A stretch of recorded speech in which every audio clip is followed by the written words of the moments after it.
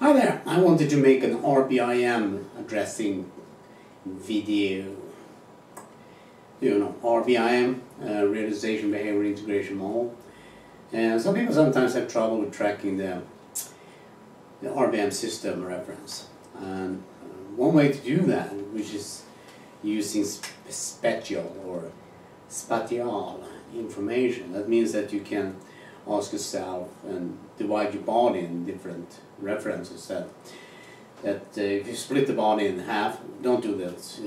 This is just imaginary. That you have a right side and you have a left side of that. Right? Then you have a front and then you have a back and then you have height and different right.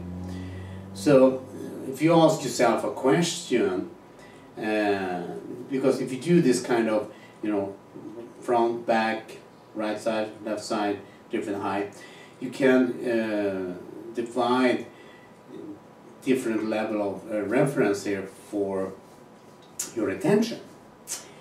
And the RBIM system reference, you can, you know, sort of track it. So if you ask yourself a question like, you know, I really would like to have this kind of experience in the moment. And where you put it in a contextual way, well, like I have a perfect day. So when you ask the question, you go like, okay, is the answer to that question, is it in the back of me or in front of me, or is it to the right or the left of me, and what height is it?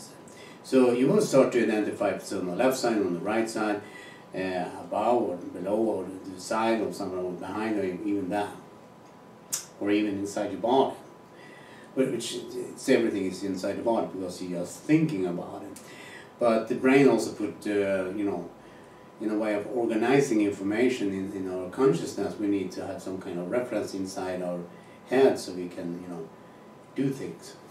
And that's one way to do it. So when you ask the question, what kind of experience, you know, this kind of experience I want to have when I have a perfect day, for example. And you can go like, okay, is that response into the left or to the right, or is it inside the body? Is it up or down? Or, well, so you can start tracking that kind of RBIM system reference point.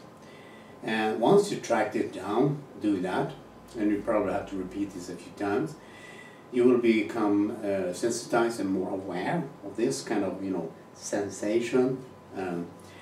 And that's where you have your attention point.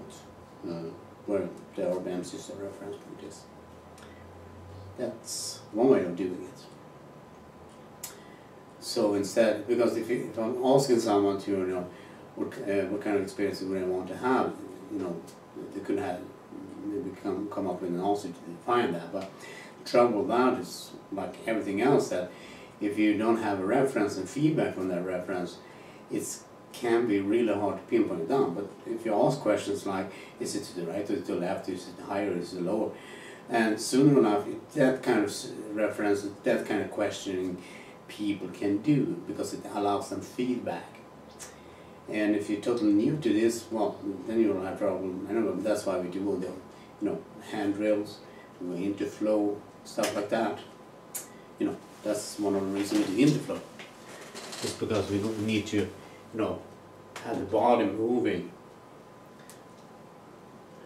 increasing our mobility, but also become aware of what's our body is moving, so we can start sensitize ourselves to that kind of movement all the time. And interflow is good for you, you know, overall. So that's one way of doing it, asking a question for the experience you want to have, and then sort of track that kind of answer you will have as an RBIM system reference to your right, to the left, up and down, and all that. And you can start to identify the depth and the height and all that stuff, and, you know, put your mind to it, attention, you know. And that will make it easy to do it.